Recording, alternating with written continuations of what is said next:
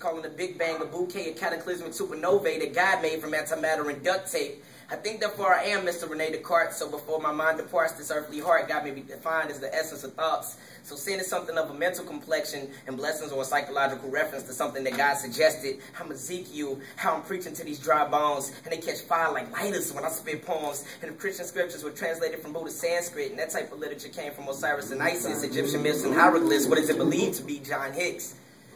Maybe all religious paths do lead to God, and what Mark Hume considers sin doesn't matter anymore because all this religious controversy is leading to another war. The rhetoric of Aristotle was too vast to sell in bottles, and I'm scanning Bibles to portals, saving my words and time capsules, sending my words to the shore. It's like the vessels in my throat choked, and the Pope took what I wrote, put in a can of Coke, and sold it to every coast. I'm a radical archbishop that lost jurisdiction, excommunicated, and recommended for exorcism for affiliation with these heathens that's been spitting.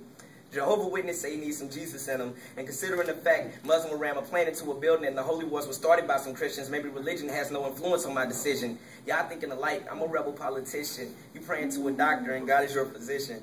This is my opinion. Ammunition is based on premonition, so it's harmful or hurtful for y'all to even listen. Damn, pay attention. The mind is a weapon, the thought is a bullet, determination is a trigger, and I'm about to pull it. Bang.